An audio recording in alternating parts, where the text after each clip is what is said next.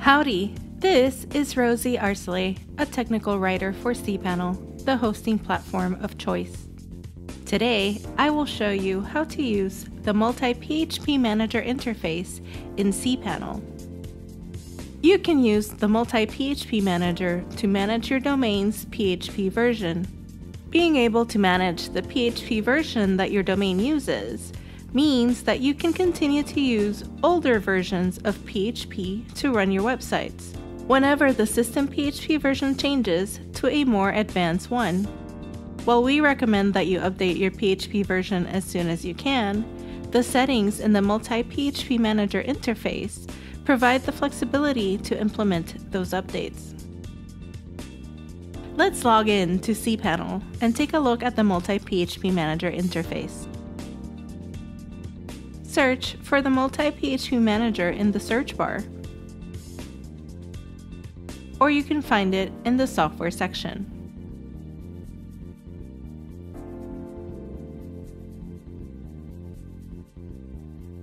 In the interface, you will see the system PHP version that the system administrator set. In my case, the system PHP version is PHP 7.2.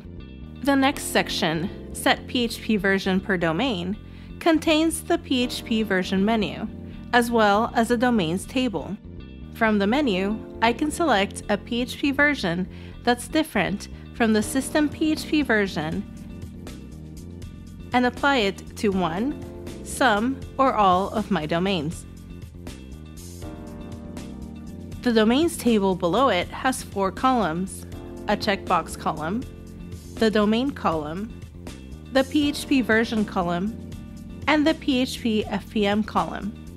The domain names listed in the domain column are the domains in my cPanel account. The PHP version column displays the PHP version for each domain. The PHP FPM column displays whether my system administrator enabled PHP FPM for my domain. The column will display a checkmark if enabled, and an X if it is disabled.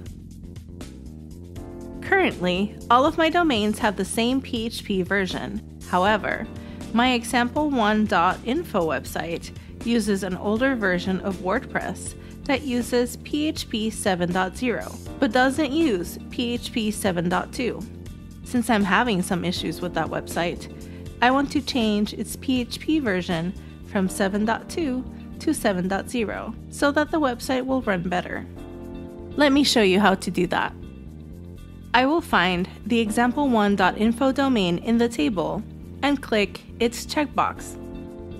Then I will select a PHP version from the PHP version menu. I will select PHP 7.0, then click Apply. The success message confirms the change. And that's it! Once I update WordPress on the example1.info website to a version that can handle PHP 7.2, I will repeat the process and select the correct PHP version. For more information about cPanel, visit cPanel.com or follow us on Twitter @cPanel. Oh, and don't forget to subscribe to our YouTube channel, cPanel TV. Thanks for watching.